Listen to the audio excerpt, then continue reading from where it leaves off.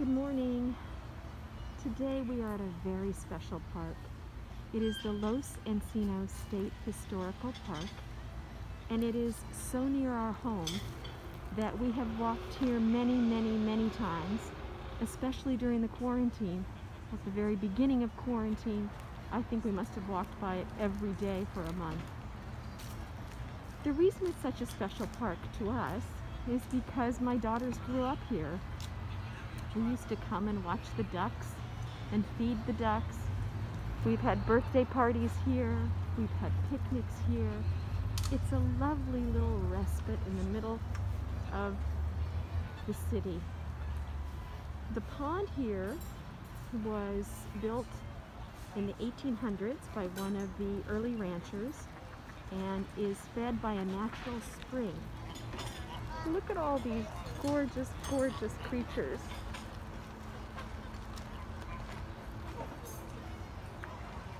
The park abuts a restaurant called Lakeside Cafe, which has a very large open seating section. So you actually could come here during quarantine. This is the reason that the ranchero was built here, because this is the natural spring that is feeding the pond that I showed you. Look at how robust that is. It's pretty extraordinary. Here there's a natural lemon grove that's been here a very long time. It's so well taken care of. Look at how beautifully the lemon trees are trimmed and cleaned up at the base. Really lovely. Now the park has many oaks here. These Encino in Spanish means oak. So these are all oaks that have been here a very long time. Lovely shade.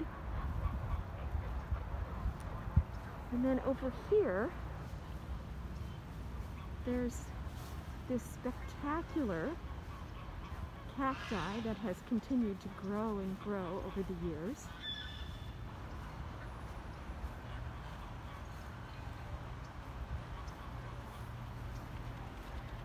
It's not just one cacti, it's many cacti together.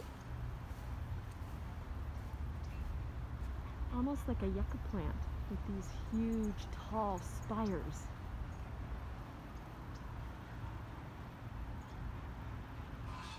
This used to be a working rancho in the 1800s, as I said. And so back here, tucked away in the corner, is actually a blacksmith shop. Can you imagine? In the middle of Encino. Let's see if I can get a picture of the inside. So this used to be a sheep herder's shed, and then it was turned into a blacksmith shop. And you can tour it once a month.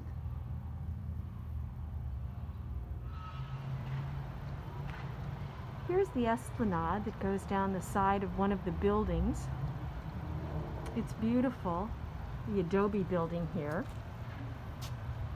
And when it's not COVID, you can actually, this is a little museum, and you can look inside and see what the residents were doing and how they were living and making food and surviving in the 1800s here in California. So while the adobe was the center of ranch life, there's actually a two-story building here where the ranchers who owned the property lived. Here it is. And it is an actual museum. And I'm looking there and I'm seeing the door open, which makes me think you can go inside. Let me see.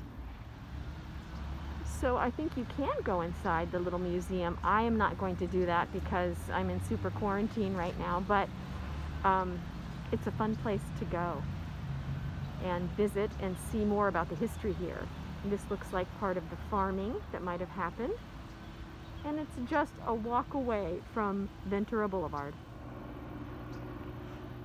Here's the food storage house, and while it's not much to look at, I find it just extraordinary that in the middle of this very busy, very overbuilt city, we have been able to maintain this kind of history. It's really inspiring, and we have to thank the parks for that.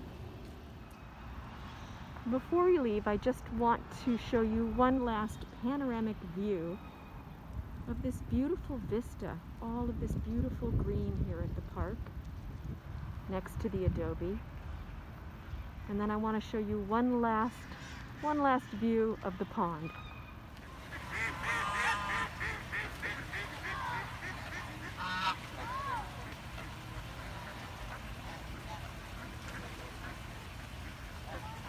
There's a geese parade going on. This is such a beautiful, relaxing place in the middle of the city. At the moment it doesn't feel so relaxing because the geese are just so noisy. But it's fun to see them, it's fun to visit, and there's so much beautiful history here. I recommend a visit.